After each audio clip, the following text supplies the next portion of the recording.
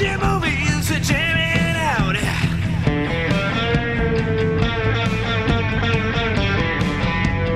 K-Flix 198.4 Fiction Radio. Welcome back, everyone, to 198.4 Fiction Radio. I'm your host, Shawn Carney, and with me is my co-host, Dustin Weiskopf. What's up, Dustin? Hey, Shawn. I'm just ready to begin again, as that is the film we're talking about today. Begin Again, 2013's directorial follow-up to the movie Once. The musical follow-up. He did do a non-music related movie in between. As I was saying that, I knew that I was saying it incorrectly, and I felt like I was digging a hole in it, and I was waiting for you to help get me out of it. So thank you. Yes, John Carney's musical follow-up to his breakout film Once. I have not seen Once. I have seen Once, and famously walked out of it from the theater when I saw it because I was so uninspired by the movie, which is not something I've really done before or since. So you're really thrilled about the day we do Once. Oh, I'm super thrilled. And that's honest. I am super thrilled to talk about it. I can't wait to watch it again and to have thoughts about it and to crack them open on this podcast, on this radio station. And that's not even the only John Carney movie we're going to talk about, because we have Sing Street to deal with as well. That's which right. Is the follow-up to this. The follow-up to this, Sing Street, which I know nothing about. I only know one song, but I'm a fan of it already. So I'm genuinely looking forward to covering the rest of the John Carney music-related universe. All right. Well, so I think this is a moment where I would love to let our listeners in on a little behind the scenes of how we get stuff done here, specifically how we picked the films that we are going to talk about in this first run of episodes. Oh, sure. Yeah. Mm-hmm. So as you know, if you've been a longtime listener, you've already heard two whole episodes of this show. One about the film Airheads, the comedic masterpiece from the early 90s, and one about the film Popstar Never Stop, Never Stopping. So the reason you heard those two first is because those are the two that Shawn and I agreed should be first. We each made a list of movies with bands that we wanted to talk about on this show, and those aligned. However, the rest of our lists did not line up, and we decided the best and fairest and most fun way to do it would be to put everything into a hat and draw names of films. So the reason I'm bringing this up basically is this is a film that I had pretty low expectations of. I kind of picked it because I wanted one we could beat up a little bit. And what I, wasn't thinking about at the time was the whole name in the hat thing. And so this feels a little strange going into this one right off the bat, but this is the order we picked it in. So 2013's Begin Again is what we're doing. And you know what? Going into this, I was also not super thrilled about the prospect. I had never heard of this movie before. I knew absolutely nothing of it before I started listening to the music and then watched the movie. But I was very pleased with the film. It left me feeling very happy and joyful and inspired afterward. And really? Yeah, I recommend my mom to check it out. I thought it was pretty dang good. That's fantastic. I am so glad that happened for you. I found it to be kind of boring and tedious. I'm not going to lie. Oh, interesting. Okay. So I will be bringing a different perspective, I suppose. Well, if we're going to agree on everything, that's not super cool for the listeners, I would assume. Yeah, let's duke it out on this one. All right. Yeah. Well, but before we get too deep into the weeds, are you aware that this movie had a different title originally? I actually did not know that. Yeah, it was originally called Can a Song Save a Life? Ooh, that is artsy. Yeah. As much as I wanted it to be called Twice, it wasn't. Either of those would have been better for me because throughout the process of researching this, watching the film and listening to the soundtrack, I just do a lot of voice searching in my daily life these days. And let me tell you, Begin Again is something that neither Roku televisions nor Spotify likes.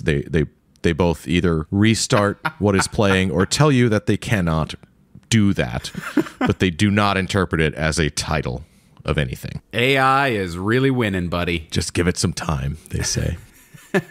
Dustin, do you know what the budget was for this movie? I don't know what the budget was. I don't imagine it was too big. What do you think it was? I'm going to guess it's the one thing I do know is that Adam Levine did not take a paycheck for his role in this film. Oh, I did not know that. Yeah, he did it. He did it pro bono. Wow. Okay. So it can't be that much. I'm going to say 10 million, somewhere in the 10 million range. Hey, you were pretty close, but Price is Right rules. You were over, so you lost the showdown. But Oh, really? yeah, $8 million. 8 million. Wow. It's a pretty big cast for 8 million. I mean, getting Ruffalo in there alone is pretty big get, even in 2013. I'm sure he was getting a pretty good payday normally. And this film, another thing I did read about this film is that there were a lot of guerrilla techniques employed, because this film uses New York City as one of its characters pretty heavily. Yeah. They are all over the place, recognizable places to definitely folks who live in New York. They're not using all the famous tourist places, but they get around. And apparently one of the ways they saved money is by shooting handheld in a lot of these locations, because if you've ever filmed in New York, one of the ways they get you is if you have a tripod, that's when the fees start coming in. Oh. But if you can keep the camera off the ground, it basically is treated as a smaller production, and you can film, without permits in some cases, or with different, cheaper permits. Okay. Loophole. I know this because of the reality TV work I've done. We always kept the sticks off the ground in New York. All right. Good to know. So on a budget of $8 million, it brought in $16 million in the U.S. and Canada and $84 million globally. It's the most successful movie we've covered so far. It really is. Yeah, that's because true. We've done 2 flops up to this point. Yeah. I'm not sure over the years. I'm sure Airheads has recovered or whatever, but at the time. Yeah. Flops that have their own fandoms for sure. But this one actually made money on its original release, on its original budget. So what's this flick about, Dustin? Well, it's about a few people. It's the old intertwined story. But I would say the main characters are Gretta, a songwriter played by Keira Knightly, singer-songwriter, and Dan Mulligan, a music producer who's kind of on his way out at the beginning of this film, played by Mark Ruffallo.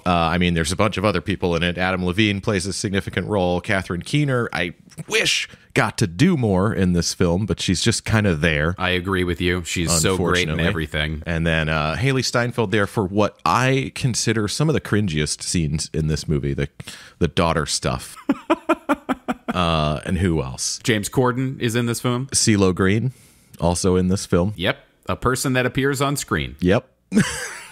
That is correct.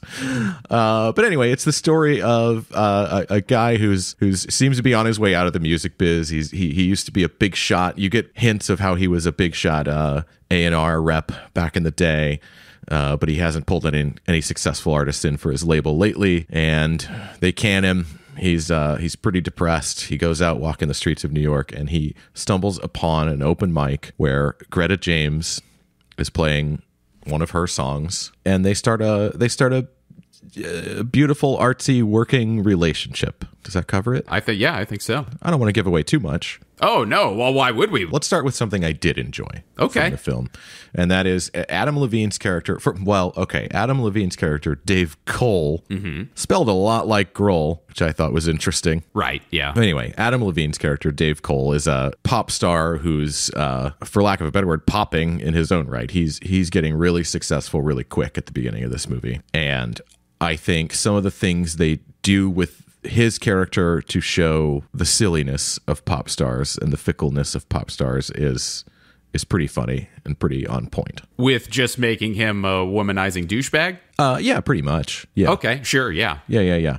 And his turn, not to give away too much, but like he's away for a while in the film, and he shows back up in Act 3, and he's like full Mumford and Sons in his appearance, and I just thought that was a really funny dig of, on musicians of that particular time of 2013. Yeah. So, okay, I think a place to start, because, so my process in preparing for this episode was I listened to the soundtrack first and watched the movie after. And Me too. I think I've decided that's the way I want to do these from now on, because it gives me kind of a different perspective. It allows me to sit with the songs for a bit first and then experiencing them in the context of the film. But one thing that stuck out to me right away when I listened to this soundtrack was it had this sound, and it was sort of a a sound that seemed a bit more dated than even 2013 when it came out, when these songs were written. And I was like, what band does this remind me of? It reminded me specifically of a band and specifically of a song. And it didn't take me long to come up with this little blast from the past. You Get What You Give by the New Radicals. That's right. And I thought, what a strange coincidence this is, that they've decided to write something that just like plucked the same string in my brain as this New Radical song. And would you believe it, lo and behold, most of the songs in this film were co-written by a guy named Greg Alexander, who was the lead singer of the New Radicals. Oh yeah, pretty fantastic. I didn't have that experience when I was listening to the music first in thinking that the Dave Kohl songs sounded like someone else. To me, it just sounded like a Maroon 5 song. You could have just told me that the two very poppy Dave songs, No One Else Like You and Higher Place, were unreleased Maroon 5 songs. Before I watched the movie and did the research, I 1000% would have believed that. It wasn't until I did the research, saw that Greg Alexander had co-written these songs, and was like, holy shit, that's when it really started to flood in with like the jazzy pianos, and the cadence of the lyrics for the songs were super New Radicals. And I was like, oh, well, this makes it a lot more fun for me. I don't know why I don't see happiness in this town.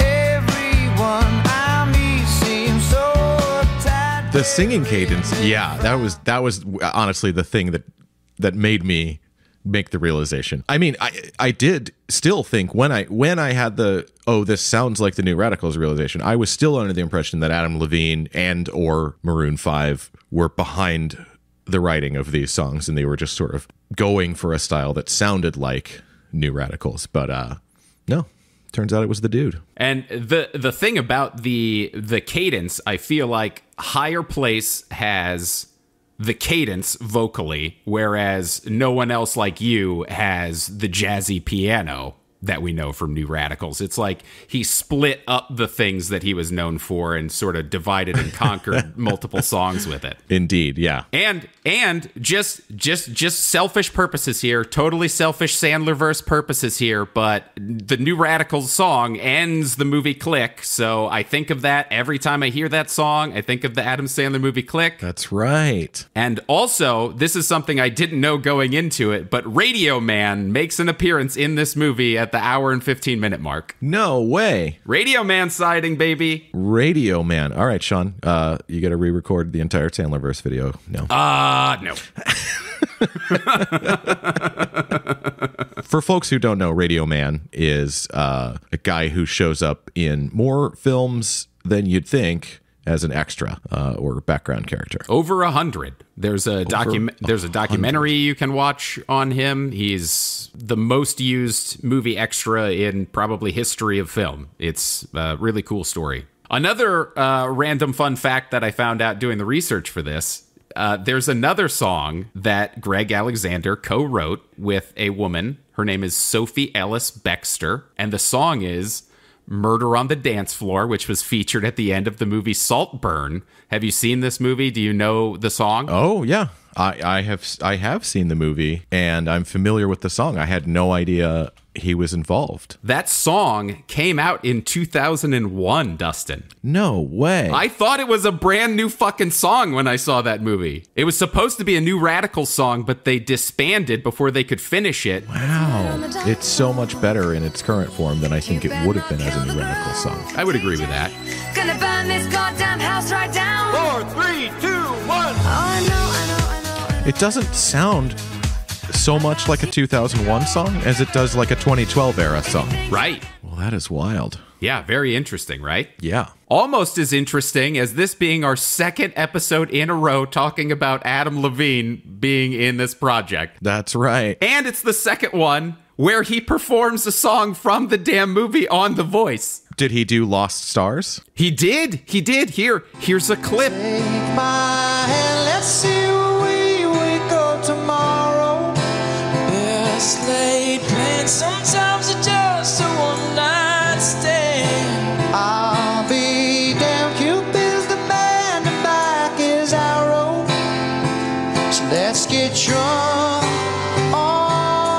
So that song "Lost Stars," that's the big single from the film, and that was actually nominated for an Oscar. It lost, but yes, it was nominated. Did lose, yeah. I mean, the soundtrack as a whole was nominated for a lot of awards, and seems like it was beaten pretty roundly by the needle drop soundtrack of Guardians of the Galaxy at a lot of those competitions. Sure, yeah, and that makes total sense. That was a banger soundtrack. Beast. Yeah. Different beast, but it was an absolutely banger soundtrack. You're right. But, I mean, all things considered, this soundtrack of all new music still hit number 83 on the Billboard Hot 100, and that's pretty impressive for a soundtrack. That is pretty impressive. It's definitely something I was not aware of at the time, but now we'll get into what I didn't like about the film, but they are all technically great songs. I have no problems necessarily with the song. Actually, I have one specific problem with a song, and that's on the Keira Knightly version of Lost Stars. There's just some really hideous auto-tune that is not covered well. Woe is me if we're not careful, turns into reality. But what are you going to do? She's an actress first. An actress first, and honestly, I look, dude, I can't sing like that. I didn't know she could sing at all. I thought she sounded pretty good.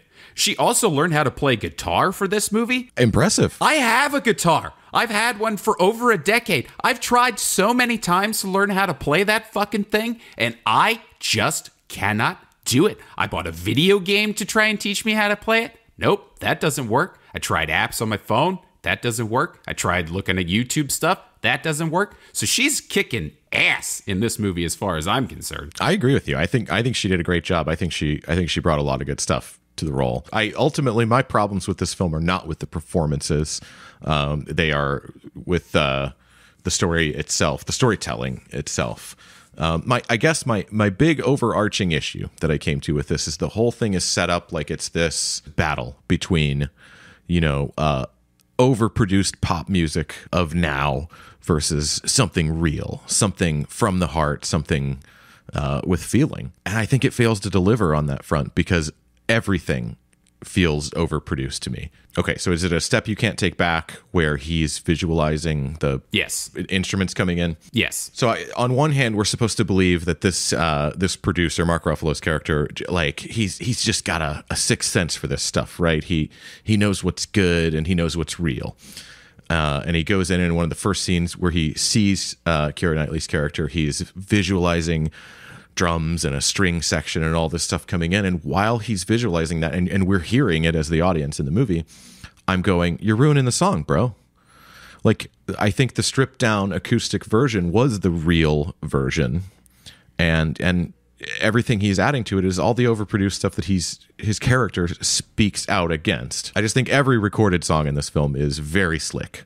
Too slick to be towing this line of like pretending like you're trying to do something underground or indie. Yeah, I didn't think any of that stuff. I really liked that scene. I thought it was pretty cool insight into how a producer produces a song and how they see music coming together. I did think visually it was a really cool scene. I liked the whatever tricks they did to make the cello play itself, make the drum start clicking on its own. They just removed the musicians. Just painted them out, VFX style. Mm-hmm. Okay. I saw that in an interview from John Carney. Yeah, I thought that was a clever little trick. I think you're walking dangerous territory anytime you make a movie like this where you're trying to show sort of the realness behind the scenes of any of these creative industries, whether it's the music industry, the film industry, whatever. But I think you risk sliding down a slippery slope into cringiness pretty quickly. And I got a lot of that with this music producer, A&R guy. The whole I gotta be drunk that's when the magic happens. And it's like, I get that on some level, that's how people have worked creatively in this industry. But when you say it out loud, it just sounds so weird, so off-putting to me. Fair enough. I didn't have the cringe aspect of Mark Ruffalo's character. Gotcha. And honestly, the second he came up with the idea of just recording all of the songs in the street, and whatever happens, just keep recording it, and then for them to record it in various places around the city, instantly reminded me of the 2014 Foo Fighters album Sonic Highways, where they recorded all of the songs in different cities around the country and then had musical guests from each city come in and play on those tracks. Oh, wow. Yeah. That thought hadn't even occurred to me. Mm-hmm. I wonder if John Carney seems like he's pretty music industry adjacent, so maybe he knew some folks, maybe he knew some stuff was going on while making this and was inspired by that. Yeah, he could have. Were the Foos actually playing like live out on the street? No, they would go into different, like they would go to New Orleans and then they would go to like this historic studio in New Orleans and then they would get musicians from New Orleans to come in and help them create a song with the vibe of the city. Gotcha. I think the playing outdoors in this film, it's a cool idea, cool setting. I instantly was like, well, they obviously didn't record this outside with that microphone on the end of a broomstick because it sounds like they recorded it in a studio.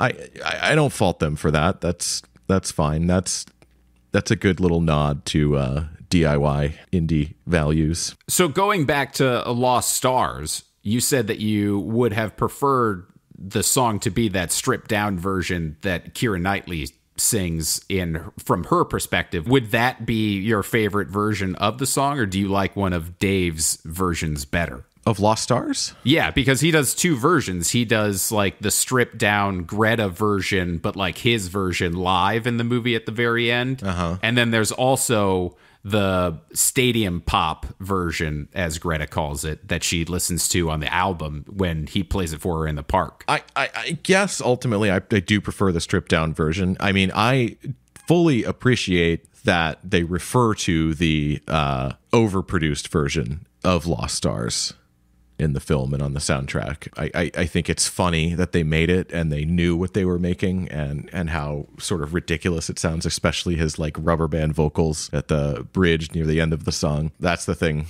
that caught my attention every time. The pop version of it sounds like they took Adam Levine's vocals from the normal version and then just sped it up. It sounds really, really weird. I'm pretty certain that is what they did. I had the same thought, and it really does sound like they just sped it up. It almost sounds like he couldn't sing that fast or couldn't make those voice modulation changes that fast. This is just that right there is just what I associate generally Adam Levine and Maroon 5 with in my head and why I typically stay away. It's impressive that he can do it. It's not my cup of tea. That's fair. It's also not my cup of tea. But Greta's music is also not my cup of tea going into this thing. This is not any music that I would seek out on my own, but I enjoyed it a fair amount, all things considered. Well, I'm glad of that. One of my favorite songs, probably my favorite song on this film, is one called "Coming Up Roses," and it's one of the few songs that does not feature Greg Alexander from New Radicals, but it is one that is co-written by Glenn Hansard, the star of John Carney's previous film, Once.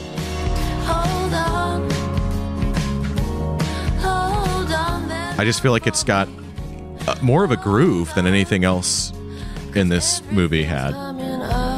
There's just a little more going on the back end, on the drum and bass side. There's just a little more jazz influence. There's a little more going on musically. Well, that's fair. I mean, I'll say this. When I was listening to the music before I watched the movie, this was a song that I completely bypassed. I heard it once or twice. Never registered for me in my brain. But then I saw it in the movie and the way that it was used in the movie. And I don't know, but I really like the song now. I genuinely like the song. Yeah, this is one I could say I do genuinely enjoy. This is the one song where I wish they had added the New York elements to the recording of the song for the soundtrack, if that makes sense. Oh, yes, the atmospheric sounds. Exactly, yeah. That we got in the movie. Yeah. Yes. This is the one song where I really would have liked that to have been the case on the soundtrack. If they would have put those in for this song, I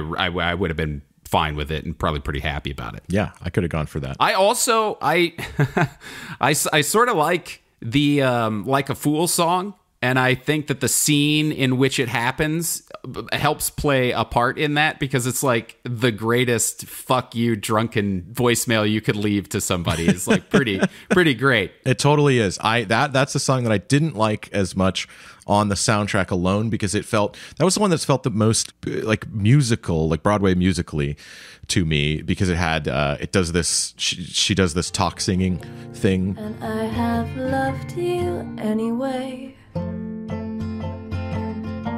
It's just got, and the plodding plinky little piano, it's got musical vibes. For sure. But I did really enjoy it in the context of the movie. And I kept trying to think throughout this, like, what real world songs might have inspired these. And this one, I keep coming back to this Rilo Kiley song, Does He Love You?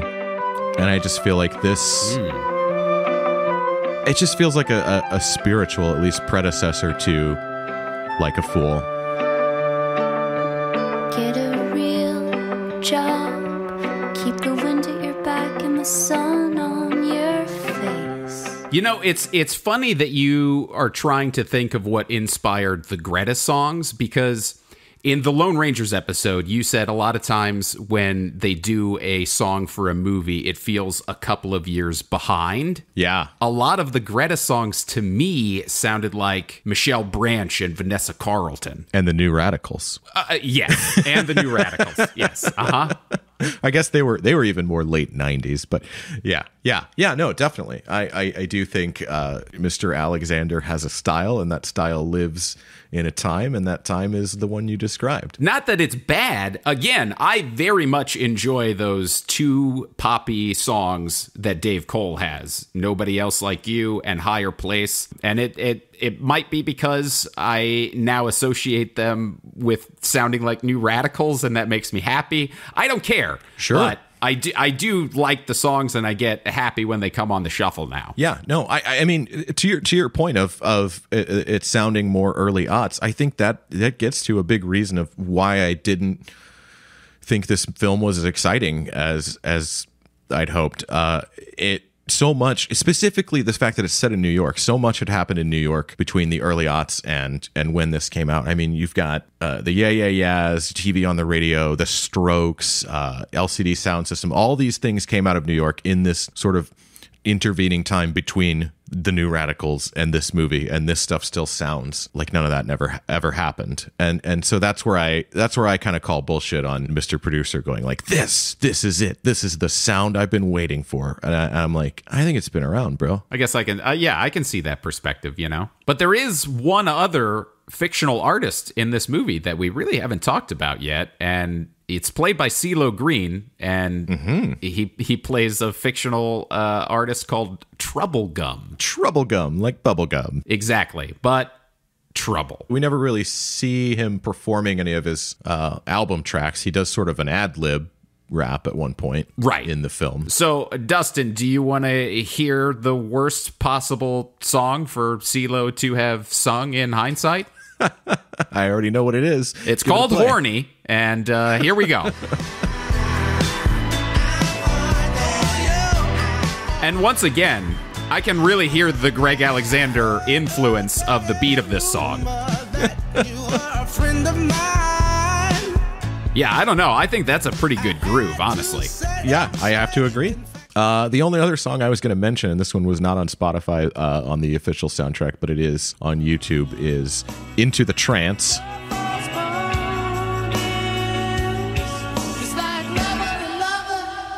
I don't remember when it was in the film. Credits, maybe? This isn't Dave or Greta. Who is this? It's Greg Alexander. It's full-on New Radicals guy doing his best Prince impression from what it sounds like. Oh, interesting. I mean, that's not a fictional artist, so fuck that song, but yeah. I'm okay mentioning it because it's the same guy who wrote the fictional song. Sure. No, I'm just being ridiculous. Yes, you are. Yep, that's me. Yes, you are. Mr. Ridiculous. So, Dustin, if these three artists, Greta James, Dave Kohl, and Troublegum, were in our reality releasing music, would you listen to any of the three of them? You know, I would definitely give Greta another shot because the way she's portrayed, I think she would make music that I enjoyed more in the real world. Sure. I have no reason that I wouldn't give Troublegum a listen because to me, in my mind, hip hop is different rules. That is a production first type of music. So I don't get mad when a hip hop song is too slick in the same way I do a guitar driven song, for example. Okay. So I think I would be into Troublegum. Dave Kohl, I think I would listen to him as much as I listen to Adam Levine, which is just about zero, unfortunately. Nothing against the guy, just a little too polished, as we've established, for my taste. That's fair.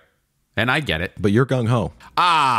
These are all in rotation for you. No, so I'm more so attached to them in the way that they relate to the movie. I was not very attached to them listening to the songs before I watched and found out about the Greg Alexander. It's like compounding things that I enjoyed to make me enjoy the songs more. If the Dave Kohl songs just existed in our reality, it would be very similar to a Maroon 5 song coming out and me letting it pass by and only hearing it on the radio. Sure.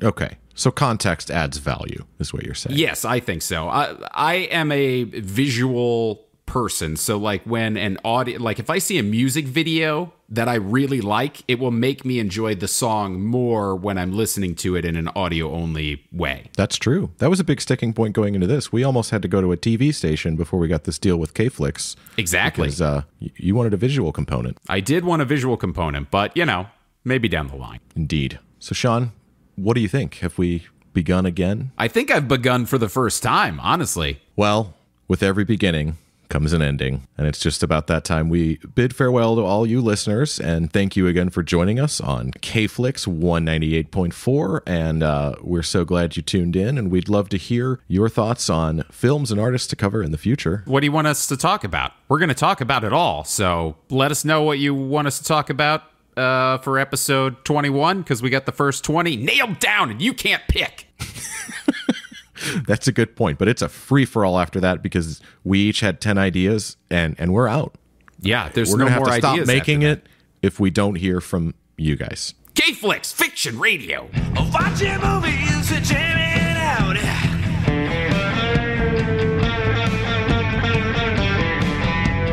K-Flix 198.4 Fiction Radio.